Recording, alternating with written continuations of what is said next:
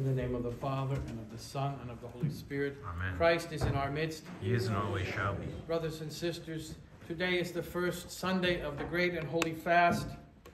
I congratulate you on your successes this week in keeping the fast and in maintaining a atmosphere in your home that is appropriate for this time of the year, for this great work which we are undertaking.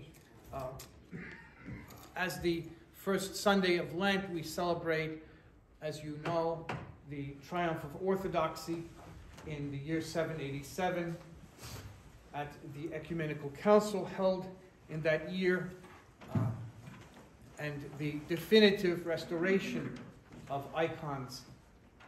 And every year we speak about this, and it's a good thing to do so, to remind ourselves about the importance of iconography and of its meaning, its significance. I thought, however, this year I would speak about the gospel because we so seldom comment on it on this feast because of the feast of the icons. Obviously, it takes our attention away from the gospel, perhaps, but it's a very intriguing gospel because it involves Nathaniel being recruited to become a member of the apostles, and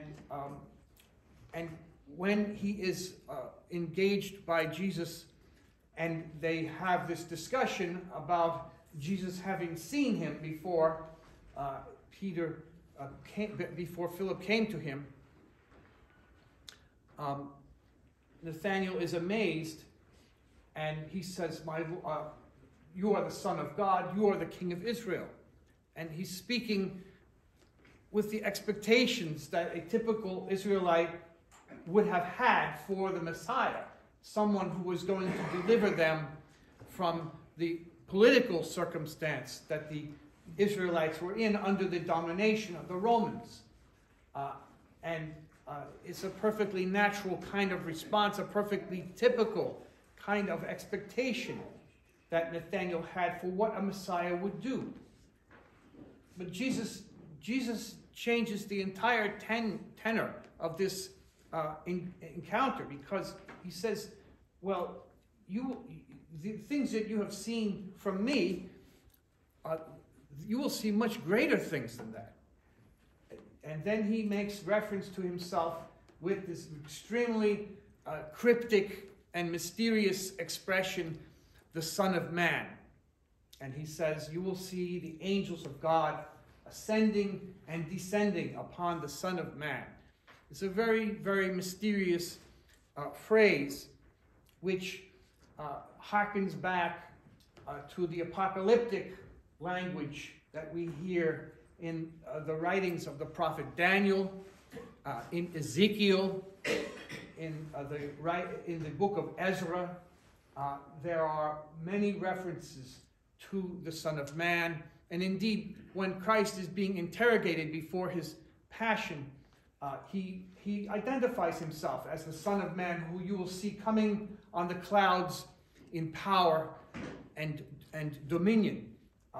And the high priest at this point tears his robes because he believes that Christ has blasphemed, when in fact, our Lord has simply said the truth about who he is, describing himself with this phrase, the Son of Man, which, without going into all of the details about it, is a phrase which can mean just a person. It can just mean a man.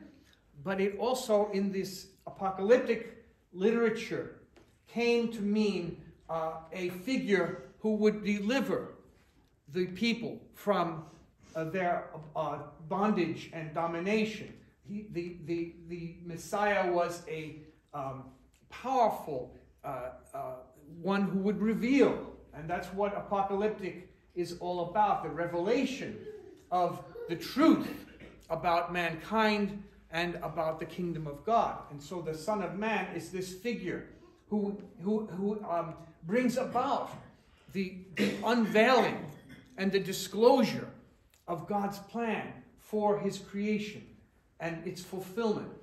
And Christ identifies himself as that. And he says, and you will see the angels of God ascending and descending. This can only mean to us that he's expressing the idea that that in his person there would be communication, there would be exchange, there would be connection and reconnection, in a sense, between earth and heaven. That these two spheres, which previously were at odds with each other, which were estranged from each other because of Adam, because of the fall, because of the two fools who sacrificed the great union and communion that they enjoyed in the garden, the Edenic paradise. They sacrificed that for the sake of their own self-will. And so Christ is the one who is reuniting these two spheres, the heavenly and the earthly, bringing them back into communication, re-establishing the relationship between them, and revealing once again the heavenly purpose and goal of humanity. And so, in a sense, Christ is recreating the creation, because he is restoring it to its proper purpose and to its proper goal in his own person. And so St. John's Gospel begins with this really incredible encounter, which it shifts the whole tone of the Gospels. It refocuses the Gospels. It's not just about a man who is on the shores of the sea, who is catching fish, or who is healing the lepers or the sick, who is giving an ethical teaching, as inspired as it might be. It's not like that at all. It's a completely different reality that St. John is talking about. Indeed, Christ did those things. He did heal, and he did provide a profound teaching. But he did much more than that by reestablishing this connection between the heaven and earth, reestablishing the connection between God and man, by realigning the creation and placing it back in its proper context so that it would relate man to his creator and connect him. This is really an amazing, and I think it's a overlooked and missed passage from Scripture. And the fact that it comes at the very first Sunday of the Great and Holy Fast should tell us something as well. That precisely the fast is not just about sort of cleaning up our lives and becoming more disciplined or nicer people. That's a nice thing if it happens, but it's really not what the fast is about. Becoming who we were created to be, coming into union with God. And when we talk about union with God, it's very helpful to remember the words of the elder Emilianos of Simenopetra. Emilianos talks about falling in love with God. And we can all think about in our lives how we, at one point or another, have had that experience of falling in love. And what is it like? But it is it's a completely unique and very human experience, isn't it? To kind of go outside of yourself, to see someone who is so attractive to you, who is so compelling, and for some strange reason just touches you in a certain way, which is very hard to talk about, right? And when that happens, you want to spend time with that person. You become kind of crazy about that person, don't you? And you just want to be with them. It doesn't really even matter.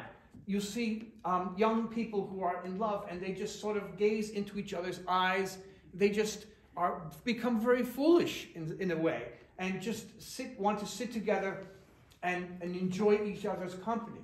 And Emilianos talks about this as a kind of example of what it is like for us to commune with God, that we fall in love with him, and that we enjoy his company. We just forget about ourselves. We forget about all the aspects of life, and it's a good thing, in a sense, that when this happens, we almost need other people to take care of us, because we could neglect things that we have to do that are practical, because of our preference for simply being and with God and sitting in his presence.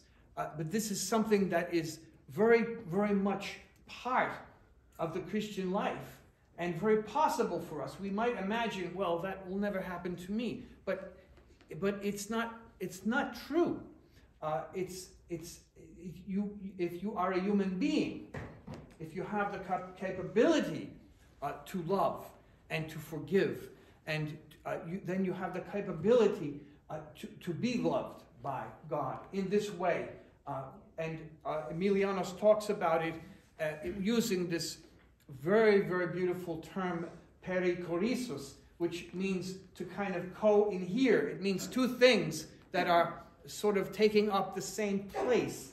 And he talks about our relationship with God as being a perichoretic one, where we both want, God wants to be with us, we want to be with him, and we kind of almost, without losing our unique identity, without changing in some way from being human, we occupy the same space as God, and he is with us, within us.